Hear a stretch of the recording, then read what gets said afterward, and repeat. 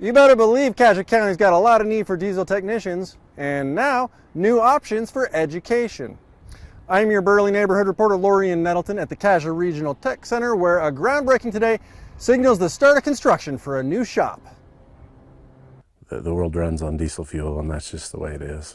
Growing demand in the diesel industry brings new opportunities to the Magic Valley. There's not anywhere in the world or in our county or anywhere you can't go to find something that's related to it and go to work. Chad Evans teaches diesel tech to Cassia County high schoolers, currently sharing a shop and classroom space with the automotive instructor. Between the two of them and their students, the shop can get crowded real quick. We've done a lot of good things in here, but it's just, you get a semi in here and it takes up half my side of the shop. So Evans is understandably thrilled that Cassia Regional Tech Center broke ground on a new 10,000 square foot shop for the diesel program.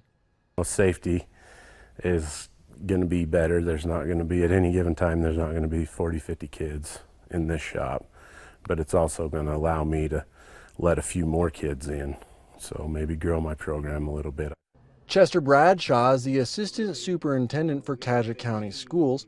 He sees students making major career decisions in high school and says this expansion is a way to keep up with how young people are planning their futures. I feel like our challenge as school administrators is to make sure that students understand their options way better, so that when they're completed with high school, they have a much better idea of what's out there for them.